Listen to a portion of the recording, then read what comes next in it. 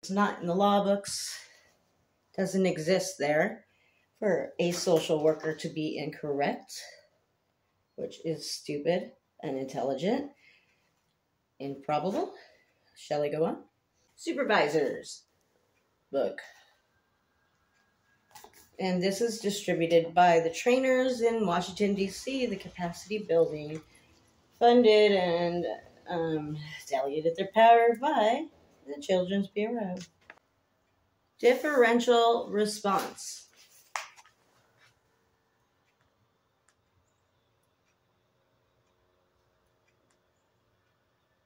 It is also termed as dual track. So funny, even in my paperwork, I named it wrong. My bad. They didn't know what it was, so it was all good. For the most part, most people don't.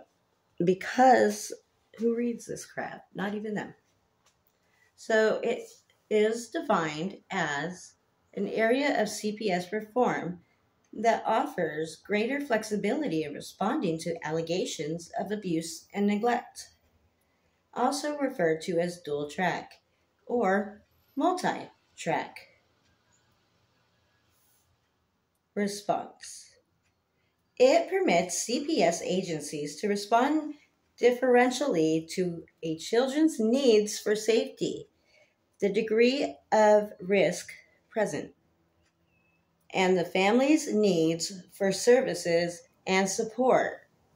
Okay, and it says see dual track. Dual track means term reflecting new CPS response systems that typically combine a non-adversarial service-based assessment track for cases where children are not at immediate risk, with a traditional CPS investigative track for cases where children are unsafe or at greater risk for maltreatment. So in other words, differential response. So it's a different response.